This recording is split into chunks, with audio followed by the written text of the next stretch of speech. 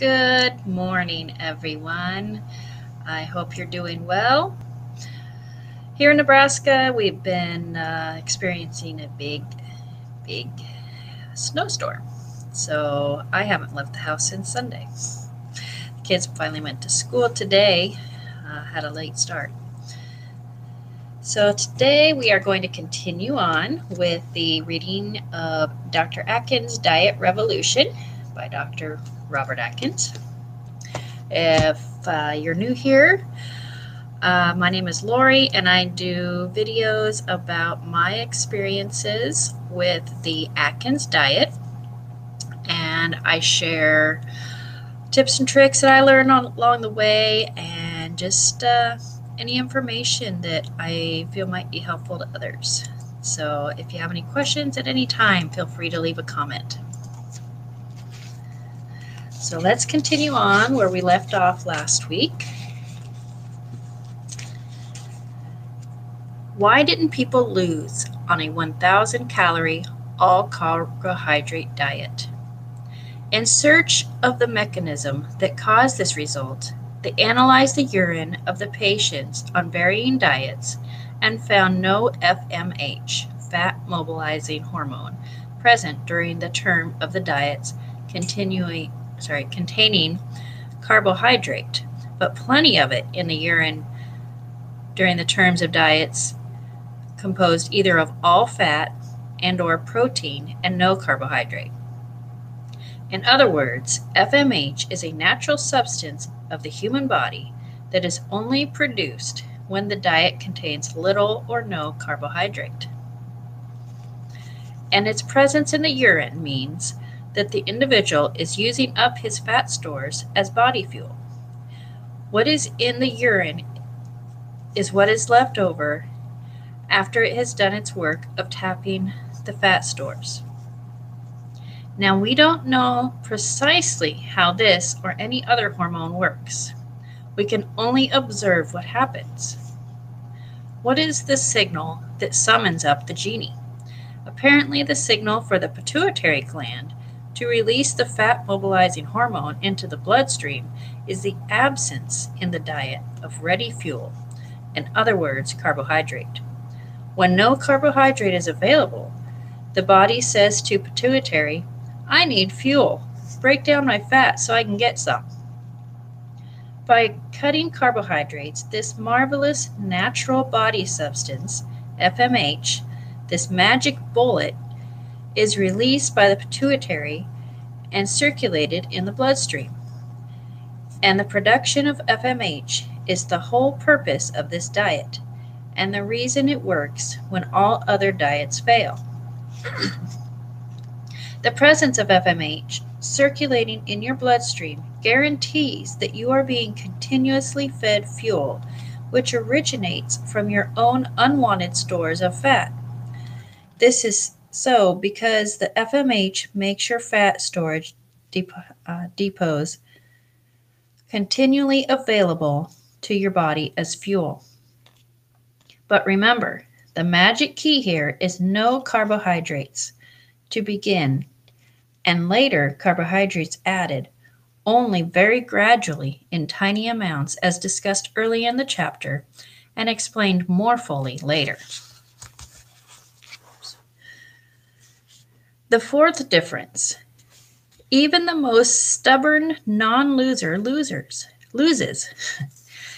It has almost never happened that a patient has come back at the end of the first week of the diet and said, Doctor, I followed your diet and I didn't lose. On the rare occasions when this has happened, we have always been able to find a correctable reason later on in chapter 14. But there is an enormous difference in the ease and speed with which different people lose. Singer Leslie Uggams is an easy loser. It only takes her a few days to shed pounds on the anti-carbohydrate diet. Doris Lilly, the author and columnist, is another easy loser. She lost 20 pounds the first month and has stayed slim 5 years. One of my associates interviewed her using a tape recorder. This is how she tells about her weight loss. I was struggling into a size 16, and there aren't any size 18s except in the tent department, but I got taken out a lot. I sort of didn't notice. Then one night, I was on the Merv Griffin show wearing a new shiny Norel dress. It was a taped show. When I saw myself on the screen, I cried. I looked like a shiny silver tub. Fat, fat, fat. I went for dinner to the Uchatel's. He owned El Morocco at the time, and I was crying, and she told me about Dr. Atkins. So I went to him and lost 40 pounds, 20 of them the first month. No shots, no pills, except Dr. Atkins gave me mega doses of vitamins, including vitamin C. That's because I don't have orange juice for breakfast, I guess. All it takes is guts. You certainly get plenty to eat. Of course, I don't drink. That helps. Oh, and I'll take one scotch occasionally. Not more. He changed my whole habit of eating. I haven't had a loaf of bread in the house since. Like so many Americans, I used to have a sandwich for lunch. Now it's grilled meat and fish. No problem. I wear a size 10. My bra size went from 40D to 36C. Even my feet are smaller. I gave away all my shoes, in fact, all my clothes, but my handbags and fur coats. It's 5 years now, and I've never gained it back. Calorie counting can't help stubborn non-losers. I see only a few lucky people who lose quickly and almost without effort. Most overweight patients have lived their lives entirely around a heartbreaking series of diets that haven't worked. I love to see these patients at the end of the first week on the diet. I wouldn't give up that satisfaction for anything. They invariably have lost weight and without hunger. A biochemical miracle has happened. They dared to hope again. For many, this week signals the beginning of a new life, a rebirth. You can lose on this diet. Even people who haven't been able to lose, living on 800 or 900 calories a day for month after month. I feel that people with this metabolic resistance to weight loss are handicapped people. This diet unlocks that resistance, while a low-calorie diet can't touch it. One of my patients, Perry Zenley, is one of those handicapped people. But once he stopped counting calories and started counting grams of carbohydrate, he came out of that category. Perry Zenley was a heroic dieter, but fat just the same. Perry Zenley, 45, is an engineer and one of the most disciplined characters I've met in my practice. Even when he was 9, fat boy clothes had to be made especially for him. He's been fat all his life. Such is Perry Zenley's metabolic handicap that he gains if he eats more than 1,100 calories a day. This is unusual in a male, since male metabolism runs higher than female. Most of his life, he's been starving on 900 calories a day. So he would gain and lose, almost always hungry, feeling rotten, and with very poor future prospects indeed. Nobody can live that way indefinitely. That sounds very sad. He starved on 900 calories a day for month after month. He had lost 50 pounds by existing miserably for months on a 900 calorie a day diet when he came to me. He had already regained 26 of those pounds and weighed 268 3/4 pounds. He rarely had a drink. He had never been an eater of sweets. How could he continue to stay this heavy? Now he has been on the zero carbohydrate diet for over a year and has lost 99 pounds. His suit size went from 56 to 40. His metabolic resistance to losing is so great that it has never been possible for him to lose when we tried adding any carbohydrate at all to his diet. So he is still basically on the first week's diet, a biologically carbohydrate free diet, and he still has weight to lose. But don't feel sorry for him. He lost that 99 pounds without hunger and without counting calories. This is the greatest thing that ever happened to me, he keeps telling me. It's a new way of life. I'm never hungry. It's wonderful. I don't want to go off this diet ever. Perry Zenley eats such a big dinner, sometimes as much as 1.5 pounds of meat, salad, or 1/2 cup of green vegetables, and deserta. I'm not really sure what deserta is. That he can't eat breakfast except for a cup of coffee with heavy cream and sweetener.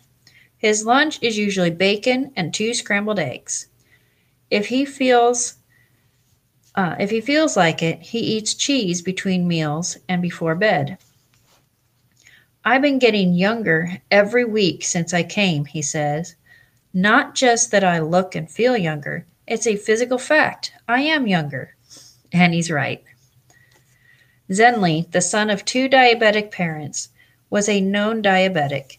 He was taking medication for this when he came to me. He was also a hypertensive, requiring more medication for that. I was able to get him off all his medications. His blood pressure and blood sugar are both now normal. His cholesterol, which was 335 on his first visit, fell to a normal reading of 215. If, like Perry Zenley, you have stuck to low-calorie diets in spite of the hunger and deprivation that goes with them, I can say to you that your worries are over. You have demonstrated that you have the personal qualities it takes to win. And combined with the technical know-how you'll find in this book, they should enable you to weigh what you'd like to weigh the rest of your life. I think that those are just absolutely amazing stories. And of course, we all know that they share the truly amazing stories so that we can, get motivated and believe that it does work. And I'm not an amazing story, nowhere even close. I mean, that one lady lost 20 pounds in the first month. I lost 20 pounds in a year. So I'm nowhere close. But you know what? It doesn't matter if you lose 20 pounds in a month or a year, as long as you're making progress. That's all that matters. And if this doesn't work for you, there's tips later on in the book that shares some things you can do. Make sure you're looking at all the ingredients and everything that you're making and things like that. Just make sure if you're following this diet that you are just basically make sure you're checking your ingredients and make sure that you're not having carbs that are hidden, because there's a lot of hidden carbs and things. And, that guy said that he ate scrambled eggs and bacon every day for lunch. That's kind of what I do, except for I'm not a bacon person. I like sausage better. So I start off my day with scrambled eggs and sausage. I get tired of it sometimes, and I'll go and find some leftovers from dinner in the past couple of nights and heat that up. Or I'll make myself a cheeseburger. No bun, of course. And that's usually what I start my day off with. And for dinner, I have different things. I've altered my meatloaf recipe. Instead of breadcrumbs, I now use pork rinds. It sounds kind of weird, but if you crush them up really good, nobody even tastes it. Nobody knows the difference. My family eats it. And just little things like that we can do as we're starting off on this and it can do a lot to change things. So that's the end of that chapter. Next time we'll be getting into chapter 3, how I arrived at this diet revolution. And I think that will be interesting. I thought it was when I read this book, and I hope that you do too. So if there's any questions you have about what we read today, or any questions about the diet plan in general, put a comment and I'll answer them. And we have a question here. Do I ever intermittent fast? I wouldn't call it intermittent fasting, but like right now, it's 10:26 in the morning. I haven't eaten anything. Not because I'm purposely doing it, but because I haven't really been hungry yet.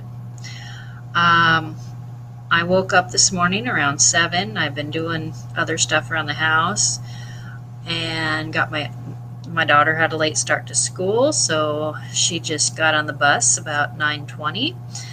And then I got ready for this. And, I haven't felt like I'm hungry yet. So usually I only eat 2 meals a day and then have a little snack sometime in the afternoon.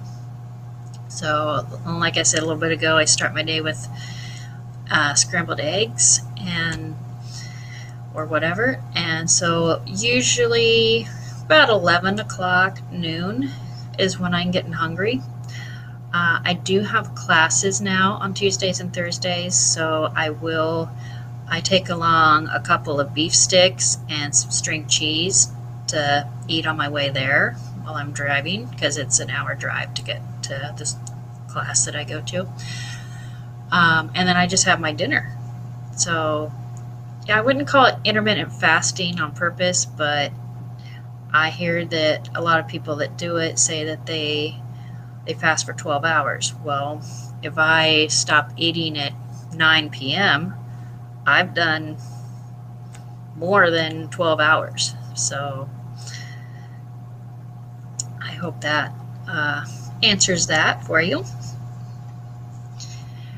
But that's all I really have for today. So I will see you next week. And I hope you're enjoying the reading of the book.